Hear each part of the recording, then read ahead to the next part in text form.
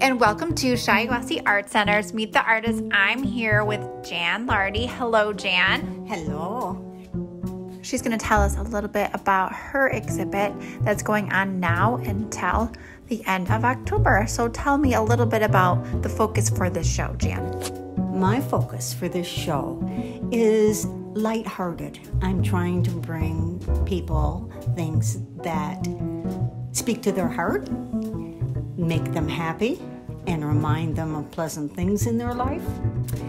I am retiring from doing major shows, so this is my last show. So a few of the pieces in my show have been here before at the Shiawassee Arts Center, and they've allowed me to bring those in, but the majority of the work is all new.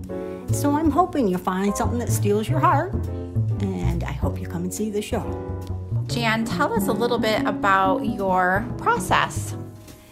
I am primarily a ceramic sculptor, and to do ceramic sculptures, I research whatever I am sculpting. So if it's a small animal or a bird, I find out exactly what that animal or bird or person or whatever it is, I find out exactly what that looks like.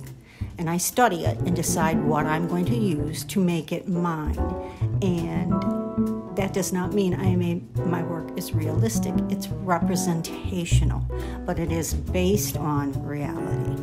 Another thing that I have gotten into is they are called monotype prints. And monotype prints are actually a painting, but then it is done in a print process. And it has stolen my heart, and it makes very happy pictures, I hope. And I found that I really enjoy doing that. So those are my two processes and procedures that I do mostly. Yeah, sounds good. Well, thank you so much, Jann. Everyone, please come to her opening reception on Sunday, September the 10th from 1 until 3, and you can talk to her all about her work. Thank you, Jann. Thank you. We'll see you then.